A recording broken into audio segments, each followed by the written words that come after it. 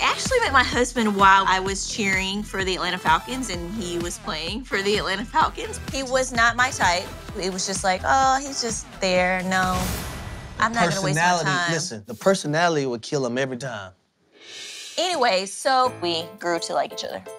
Oh, okay. Oh, look at my bouquet. Ah, I do that same little laugh. Kierra's beautiful, very, very intelligent. Of course. Loving, caring. Oh my God, that is the sweetest thing I've ever heard, honey. Look how sweet this is. Can't wait for Harrison to be able to see this. We just had a daughter. She's 1 now. Her name is Harrison Milan, and she is... Tell him her name again, baby. Harrison Milan. She's named after him. Why we did that, I don't know. I kind of like, why did I name my child after him? But she acts just like him. She's wild and crazy, exactly like him, has his personality.